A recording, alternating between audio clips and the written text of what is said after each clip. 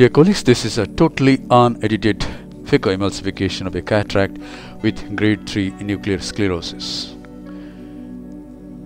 Ocular surface is thoroughly washed after instilling few drops of povidone iodine 5% lotion. And now the main incision is placed at around 10:30 o'clock, and now viscoelastic substance is injected into the anterior chamber. In this case, only one side port is being made about 3 clock hours away from the main incision. And now the anticapsule is incised with a 26 gauge bent needle. A Utrata forceps is taken. The capsular tag is held with the Utrata forceps, and then with anti-clockwise movements a continuous curvilinear capsular axis is performed. Now hydrodissection is done. A 27 gauge cannula is used for hydrodissection. Fluid is passed under the anterior capsular rim. Hydrodelineation is also done, and see a beautiful gold ending in this case.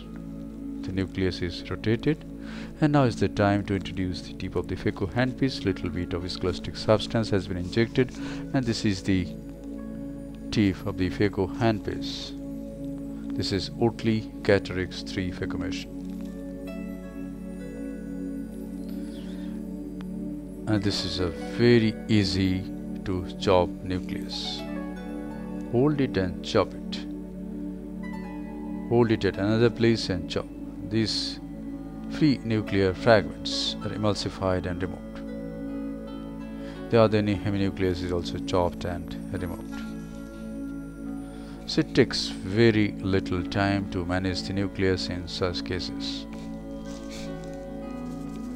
The nucleus is also removed. Now, little bit of HPMC is injected, and the cortical cleanup is done. A 23 gauge Simcoe cannula is being used to clean the cortical matter.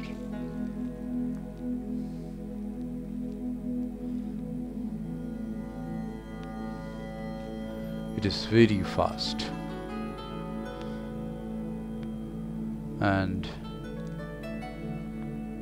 we can do it with only one side port.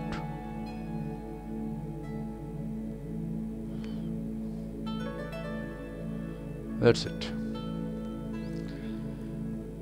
Now the irrigating probe of bimanual IA is used to polish the posterior capsule.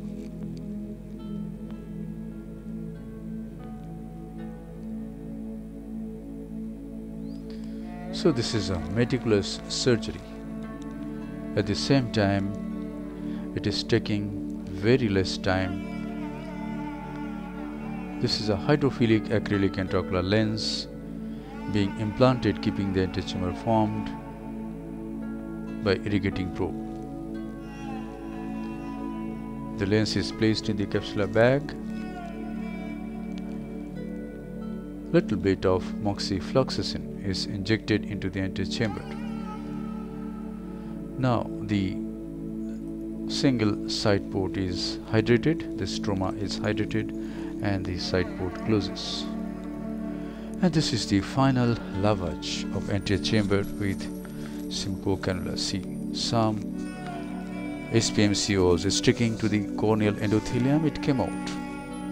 The bag is also washed. That's it. The anterior chamber is formed and the case is concluded. Thank you very much.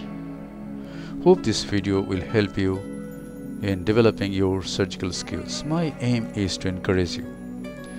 Be a good surgeon, an excellent surgeon, and do lot of surgeries, either free or paying. Thank you very much for watching.